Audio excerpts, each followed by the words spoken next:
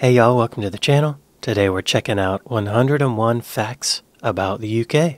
Good evening, afternoon, morning, or any other time to you loyal motherfactors, and welcome to this rather British version of 101 Facts. Hello. I'm your designated subject, Sam, and today I'm here to talk about the country of James Bond, Sherlock Holmes, Doctor Who, Churchill, the Beatles, Sean Connery, Harry Potter. Yes, thank you, Hugh. I'm here to talk about the United Kingdom. But how much tea do we drink as a nation every day? How many times do we have sex in our lifetimes? Do we have sex with the tea? 2 out of 3 of those questions are going to be answered, so kneel before Her Majesty the Queen and prepare to receive a knighthood from the Facting Empire, while eating a crumpet and mainlining swan blood. Lovely stuff. This is 101 facts about the United Kingdom. Number 1. In case you thought this was a video about me calling a knight named Ed Kingdom, it ain't. The United Kingdom of Great Britain and Northern Ireland is a sovereign country consisting of England, Wales, Scotland, and, guess who, Northern Ireland. I learned about that. Number 2. The Union Jack is a Marvel character, but also a flag. Rather cleverly, it's the flags of England, Scotland, and Ireland's St. Patrick's Saltire flag all merged together. Oh. Sorry, Wales, there was no room for a dragon on there. Number 3. St. George's Cross is widely known as the flag for England. It is a red cross atop a white flag and came into use in the late 18th century. Sorry, I'm not sure why I'm doing that dusty old librarian voice, but I can't seem to help it. Number 4. St. Andrew's Cross is the flag of Scotland. Come on, stop doing that voice. According to legend, it's a cross because of a battle between the Scots and the Angles. Nope, not those kind of Angles, although that is a cute one. During this battle, the clouds in the sky apparently formed into an X, thus marking the flag. Number 5. This is Wales's flag, which is a lot better than the others, mainly due to the fact it has a dragon on it. Yeah. But why? Welly well, my sugar plum fairy. It was the symbol of the King of Gwynedd, named King Cadwallader. Number 6. Northern Ireland doesn't have its own flag. Sorry, Northern Ireland. Oh. Number 7. Need to get one. England and Wales were united in 1536 like ex-lovers. Then Scotland joined in 1707 like a swingers party that created Great Britain. Renamed the United Kingdom in 1801 when Ireland was added too. Number 8. As of 2013, the population of the UK is 64.1 million. England has 53 of those millions, Scotland has 5.3 million, Wales 3 million, and Northern Ireland 1.8 million. Number 9. The UK is close to 95,000 square miles. Number 10. The UK's longest coastline is around 5,000 miles. The exact distance the Proclaimers will walk for you. That's nice. Number 11. Our highest mountain is Ben Nevis, because we like naming things Ben in the UK. Benny Boy can be found in Scotland at just over 1,340 metres high. Number 12. We have, and this is an actual measurement, a ton of history in the UK, dating all the way back to 6,500 BC. All over the UK, you'll find monuments marking its history, from Stonehenge to Buckingham Palace. Number 13. Crazy. Perhaps because of this, and because its residents are kooky folk like me, in 2010, 29.6 million people visited Britain, spending an average of £563 per person and stayed 7 days on average. Number 14. We also can't move for bloody castles. There's actually 600 to 700 all across the country, and alas, I don't live in one. Number 15. We also have plenty of places of enlightenment and worship. Hubs. Why? Why is that bad? Right. By the end of 2015, there were around 52,750 of them. I bet at least 50,000 of them were named the Red Lion or something. Wow, 50. Number 16. Oh, according to the Daily Mail, which is something you shouldn't read, by the way, there are 518 pubs in the UK with the name Red Lion. Well, why? You can get your Red Lion, mate, because I know what is that? I'll go to wait for things to blow over. Go to the Winchester. Why? Pint and wait for all this to blow over. Shaun of the Dead. Winchester for life. Number 17.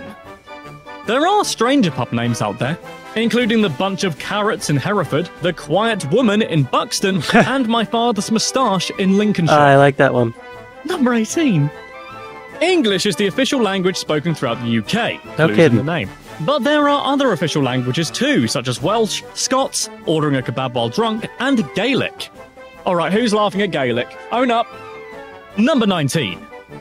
Contrary to what some believe, we're not exactly led by the Queen anymore. The United Kingdom is a parliamentary democracy, which means the government is elected by the people. Number 20. There's a general election once every 5 years to find out who our next PM is going to be, like a very long, tedious, and very boring talent show. The Prime Minister, or the PM as I just said just then, leads the government with the support of the Cabinet, not a literal cabinet, as well as ministers and members of Parliament. Number 21. The UK has had 76 Prime Ministers, including the great Winston Churchill and, others. Number 22. The first female Prime Minister was Margaret Thatcher, who seemingly had a hoot. So much so, she ran from 1979 to 1990 and is the longest-serving Prime Minister for over 150 years. Wow. Number 23. The United Kingdom joined the European Union in 1979, but, not anymore. Well, not yet anyway, since we're apparently Brexiting the F out of there due to a referendum in June 2016 because reasons. And a bus, mainly. Number 24. In fact, Collins Dictionary made Brexit, which sounds like a breakfast cereal specifically designed for people with diarrhea, but is actually an admittedly terrible fusion of the words Britain and exit, their word of the year in 2016. Number 25. Her Majesty the Queen of England II is the head of state in the United Kingdom. As a constitutional monarchy, Her Majesty does not rule the country as such, but the royal family fulfills important ceremonial and formal roles, like celebrating lots of birthdays and showing off their children and corgis. Love you though, Your Madge. Number 26.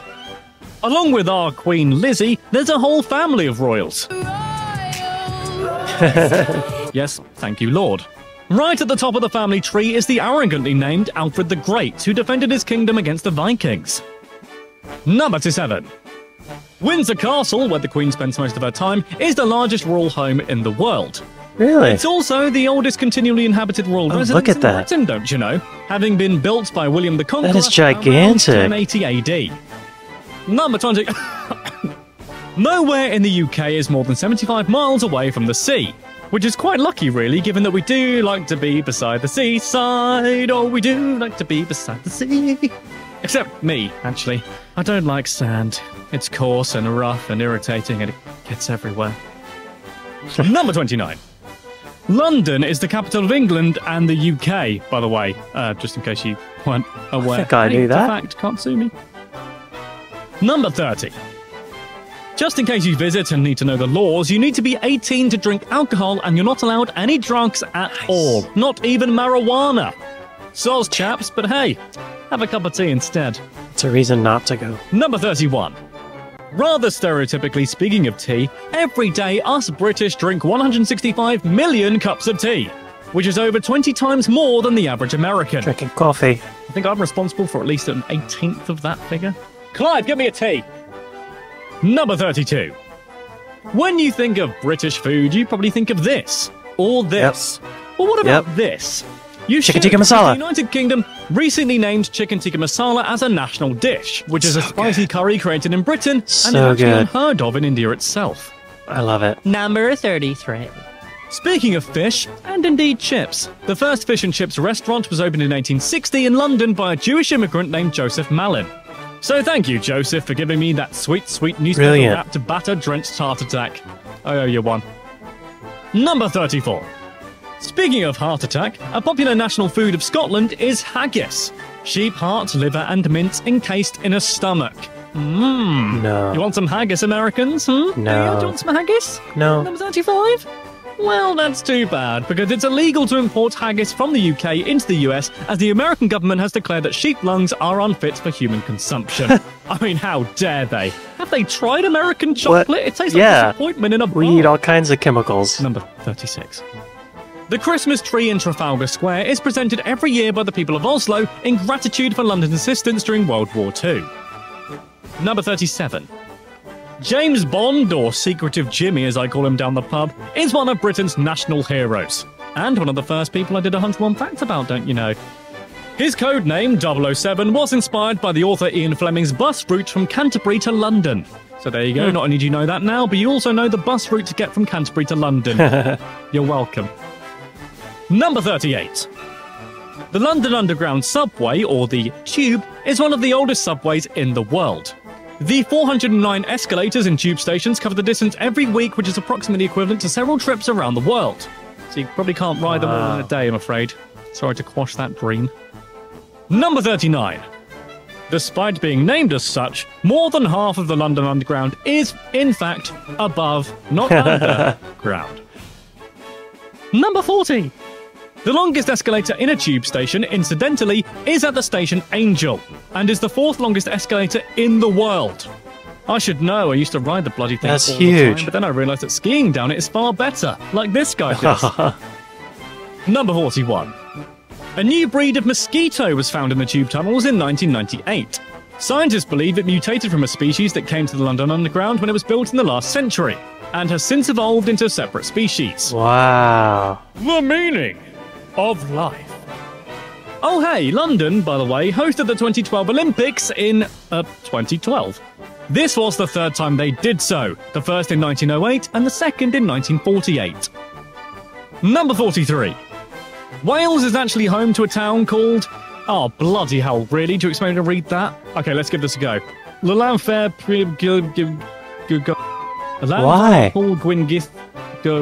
Why is it named that? The land fair. Oh, screw it. Naomi Watts, help me out here. Thank you. This translates to St Mary's Church in the hollow of the White Hazel near a rapid whirlpool at the Church of St Tisilo near the cave. That's a great name. Just as snappy. You go, Wales. Number 4. There's only a 21-mile gap between England and France, and the countries are connected by the Channel Tunnel, which opened in 1994. It's the world's second longest underground tunnel. And no, you can't see fishies out the window like I thought you could. I know. I was just as disappointed as you. Number 45. John and Mary, no, not those two, that was so last month, have been revealed as the most popular male and female names for the last 500 years in the UK. I'm sure Sherlock has joined them now, along with Twerk and Brexit, probably. # satire. Number 46.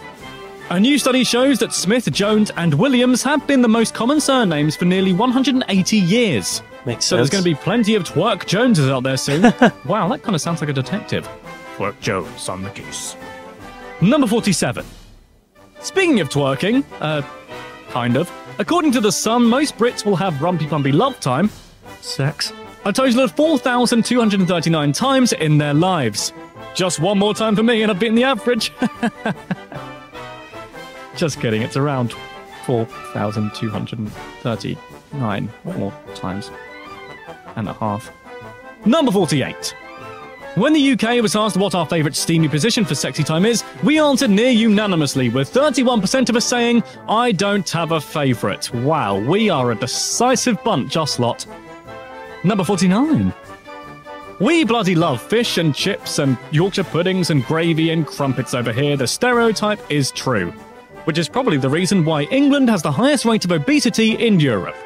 That said, we do spend a lot of calories queuing up for stuff. Wow, I'm being really racist to myself here.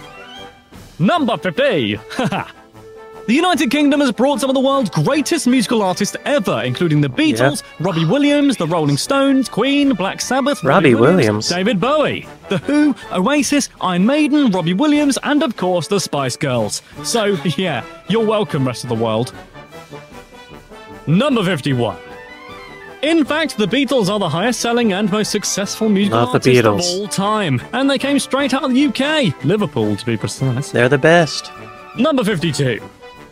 TV and soaps are also a big dealio.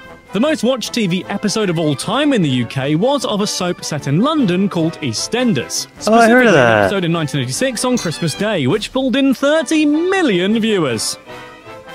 Number 53. We also love our comedy over here, given that we invented the concept. Come at me, bro. And have produced many, many funny shows and sitcoms, this not included. Not the Greeks. A YouGov poll found that the sitcom considered the funniest and most popular is Only Fools and Horses. Number 54.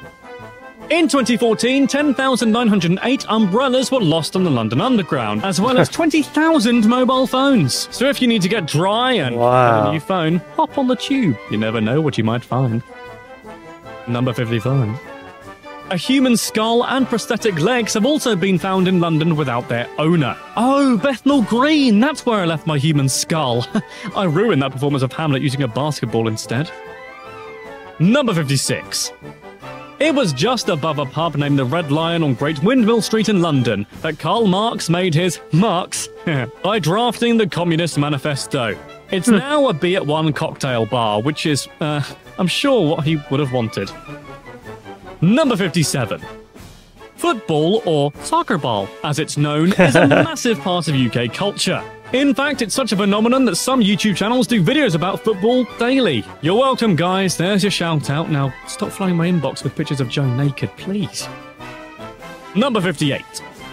We love football so much, as a nation, not Clive and I individually, we're more into bowling, that there are over 5,300 clubs, 7,000 teams, and over 100 stadiums across the UK. Number 59. But not everyone likes football. Many kings, such as Edward II, III, and IV, and Richard II, wanted to actually ban the beautiful game completely. It's that old? Number 60. Even Shakespeare apparently disapproved of football, specifically mentioning it with disdain in his play A Comedy of Errors. Your defense is terrifying. I didn't realize football was that old. Number That's amazing. 61. Speaking of willies, sausages. That was the most immature thing I think I've ever done. Sausages are very popular here in the UK. They were introduced by the Romans around AD 400, and there are now 470 recipes for British bangers. Number 62. Our smallest city is St David's in Pembrokeshire, with a population of 1,797. In my mind, it's exactly like Hot Fuzz over there. Hot Fuzz was a great movie. I love that movie. The highest temperature ever recorded in England was 38.5 Celsius, which is 101.3 Fahrenheit. Hey, 101. On August the 10th, 2003. Every single man in the UK probably took their top off and got immensely sunburnt, because that, after all, is the British way. Nintendo 64. However, the UK's weather is renowned for raining all the pissing time, and yes, that can be true. In fact, the Met Office found that in Snowdonia, the Lake District, and the Scottish Highlands, they received more than 4 metres of rainfall in a year. 4 metres! Number 65. Seems like a lot. Le Français was actually the official language of England for around 300 years, from 1266 till about 1362. Wow. Or I wasn't actually, I'm not that old, although sometimes I do feel it. Number 66. If you think we're all stuffy and boring over here, well, let me tell you we're bloody not. In fact, the world's second largest second-hand book market can be found in Hay-on-Wye, a small village at the border of England and Wales. So yeah, I think we know how to party, thank you very much. Number 67. The village is also famous for proclaiming itself independent from the UK in 1977, with a man named Richard Booth proclaiming himself the king, just as I have of this VO booth. Bow, loyal subject. Not you, Clive, you're too close. Number 68. The UK, or rather Britain, used to put a flag down and claim, basically own / take over / destroy, many of today's independent countries to add to the vast British Empire. It wasn't pretty. Sorry about that. How bad? Number 69. During World War II, decolonisation took place, and the British Commonwealth was formed, which unified these countries into an intergovernmental group. 54 nations were a part of the Commonwealth, with Queen Lizzie at its head. Number 70. We here in the UK love news, So much, in fact, that the average person in the UK gets through around 38 kilograms of newspapers every year. Number 71. I don't know kilograms. People from the city of Liverpool, such as the Beatles, are often known as Scousers. The name is short for lobscouse, which was a Scandinavian stew eaten by the sailors who visited the port. Oh. So yes, Liverpudlians, you're named after food. The more you know. Number 72. This is Big Ben, isn't it? Wrong! It's the bell inside. This is Big Ben, the bell inside, not the actual clock. The clock tower itself is called Elizabeth Tower, okay? Oh, I didn't know that. Scored you there, didn't I? So I don't know why I'm so aggressive, sorry. Number 73. East Peckham in Kent, has a unique claim to fame. It's the place where the first ever speeding ticket was issued in January of 1896. A man named Walter Arnold was spotted doing 8 miles per hour in a 2 miles per hour zone. Go speed racer. But was easily apprehended by a policeman riding a bicycle. Number 24. Before we had the pound sterling, we had other monies that sound like the stuff you find in Gringotts. We had farthings, shillings, and pennies. 4 farthings equaled a penny, 12 pence equaled 1 shilling, and 20 shillings equaled a pound. So if you ever go back in time, remember that. It's confusing. Number 75. Birmingham is the second largest city in the UK. Chances are you've probably been to a Birmingham, as there are 30 other places called Birmingham around the world, and off it. There's even a crater on the moon with the same name, although you probably haven't been there, and if you say you do, I frankly don't believe you. Number 76.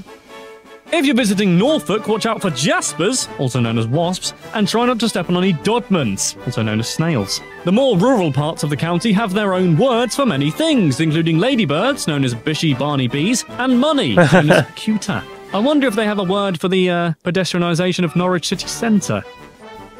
Scum. Subhuman scum. Number 77. According to British law, it's still perfectly legal to kill any Scotsman who enters the city of York if he happens to be carrying a bow and arrow. So, yeah, watch out for that, Yorkish, Scottish archers. Wow. Number 78. Killing a swan is a lawful offence in the UK, even if the swan started it by insulting a wife. There's no reason to kill a swan. A bit too tight. That's fine. This is because swans legally all belong to the crown, and therefore a property of the Queen. So killing or injuring a swan carries a penalty of £5,000 or 6 months in jail. Number 79. In St George's Churchyard in Gravesend, there's a life-size statue of Princess Pocahontas, the daughter of a Native American chieftain who is buried in the grounds. She was visiting the area with her English husband, but died of fever. Probably not Saturday night fever, Pocahontas is buried in England? In 1617. Wow. Number 80. It's nuts. Unlike places like, say, Australia, our wildlife is very unlikely to kill you unless you're on the Hogwarts grounds or any high street after 9 p.m. on a Saturday. Our wildlife includes foxes, badgers, owls, squirrels, ducks, robins, and hedgehogs. No killer spiders here. Nice. Number 81. That being said, though, we do have a native venomous snake in the UK called the adder, but it's pretty meek and will only bite as a last resort. Nobody has died from its bite in over 20 years. Number 82. Eating a mince pie on Christmas Day was set to be illegal in England thanks to Oliver Cromwell. The law was put in place in an effort to stop gluttony. However, the ban was abolished when Charles II became king, so never came into Can't practice. outlaw gluttony. Number 83. The national anthem... No, not you, Radiohead. The other one, God Save the Queen, or King, was first performed publicly in 1745 at London's Theatre Royal in Drury Lane, after a performance of Ben Jonson's play The Alchemist. There you go, that'll help you I thought it would be older than that. Interesting. Number 84. These 3 golden lions are the symbols of England's crest, and also appear on England's football team's symbol too. All together now. 3 lions on the shirt. The lions come from Henry I, known as the Lion of England. He is a lion, you're gonna hear him roar. Number 85. This random assembly of stones is known as Stonehenge. Heard of it? Yes, thank you, Doctor. Stonehenge stands on Salisbury Plain in Wiltshire and is a very popular tourist spot to this day, but nobody knows why it was built, or even how. That's crazy. Number 86. It's mind-boggling. What we do know, though, apart from that the Pandorica is very nearby, is that it was built around 3000 BC, and construction was spread over many hundreds of years. The last changes were made in the early Bronze Age in around 1500 BC. Number 87. The British Library in London is the largest library in the world. It has more than 170 million items catalogued. And hopefully soon in the future, my autobiography, Love is the Oldest Law, runs the Sam and Jen story. Number 88. The United Kingdom is one of the only countries in the world without a written constitution. Of course, we still have laws and stuff. It's not like anarchy in the UK, sorry Sex Pistols, but nobody's actually bothered to write the laws down. Number 89.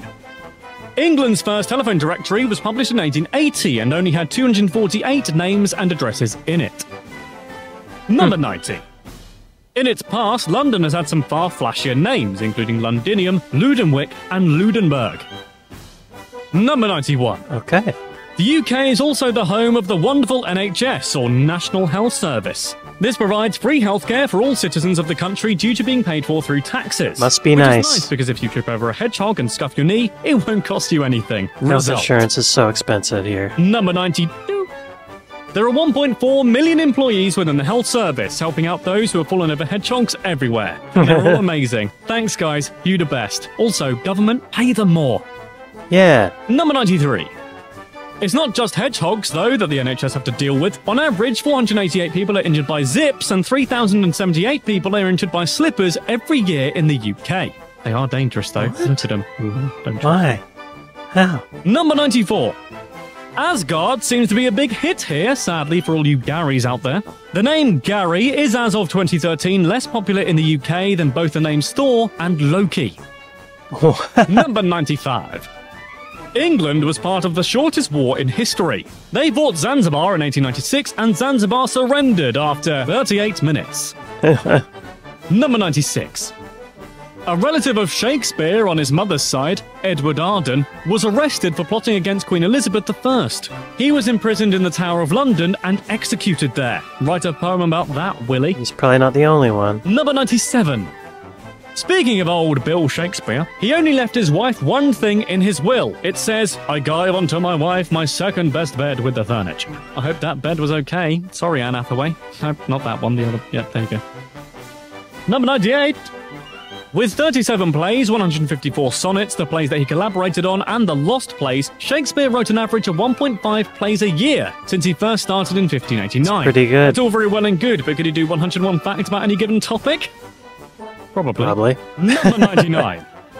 This fact is something that you can repeat word for word in order to sound cleverer. You're welcome. Here we go, ready? Shakespeare is most often referred to as a playwright of the Elizabethan era, but his most popular plays were written after Elizabeth's death. His later plays show distinct characteristics of the Jacobean dramas, like, obviously. Number 100. Shakespeare has been credited by the Oxford English Dictionary for introducing around 3,000 words to the English language. What? It's been estimated that his vocabulary ranged from 17,000 to 23,000 words. He was making stuff up. Number 101. Yo, this is... An Anglophile is not something that puts you on a register, but is rather defined as someone who loves England and Britain. Are you an Anglophile? Let me know in the comment below. Also, I know you've got to this point, and I'll be really, really impressed. Really impressed. I'll give your comment likes and everything. It's going to be so good. So good. Shoo! Yo, that was a lot. I think I would have enjoyed that more if the music wasn't playing the entire time. Actually, really good information in there. I kind of wish that he went into more depth with some of those, but I guess I'll have to do some web searches and check them out myself. Anyway, thanks for recommending. This was really fun. If you have any other recommendations, let me know in the comments. Be sure to subscribe, and I'll see you guys next time. Bye.